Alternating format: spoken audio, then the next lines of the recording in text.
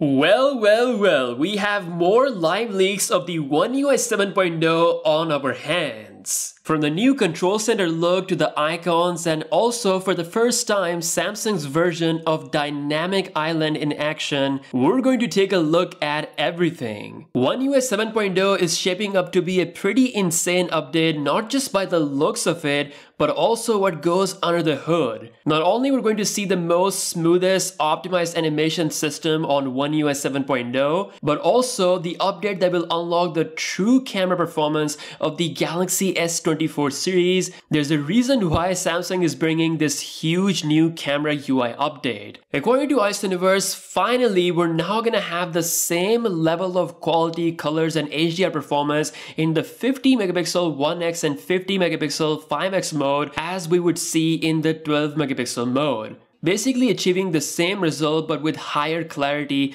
of more megapixels. This perfectly explains why Samsung has shifted all those high megapixel options now at the bottom, so you can easily change it to high megapixel mode and use this more often than before. This is the perfect camera upgrade we needed right around the time of the iPhone 16's release. Now moving on to some more UI leaks, we have our first look at the new notification panel, or you could say looking more like a control center. It's like a combination of iOS control center and Samsung's own quick setting toggles. You can see the new thicker toggles for brightness and sound controls. We also got our first look at the Dynamic Island / live activities implementation from Samsung, and you can see we have the active notification going on the top left area, for example stopwatch in this example.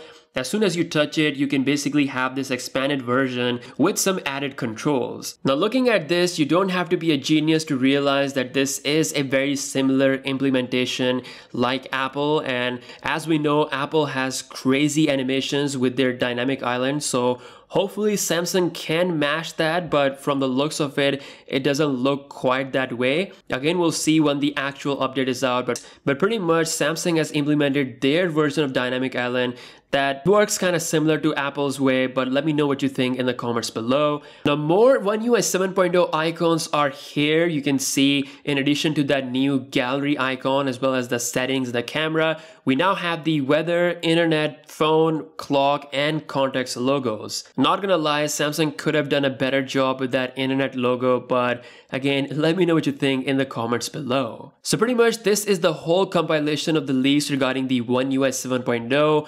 All we would see on the beta 1 that is set to release apparently by Monday if everything goes right, which is a really good news. So you're gonna see the video here on the channel. But yeah, this is One UI 7.0, big UI changes that are sort of controversial, as well big UI changes that are sort of controversial, along with some much needed camera improvements as well as the performance improvements with the smoothest animations. Let me know your thoughts in the comments below. Subscribe if you're new here. With that being said, I'll catch you guys later. Peace out.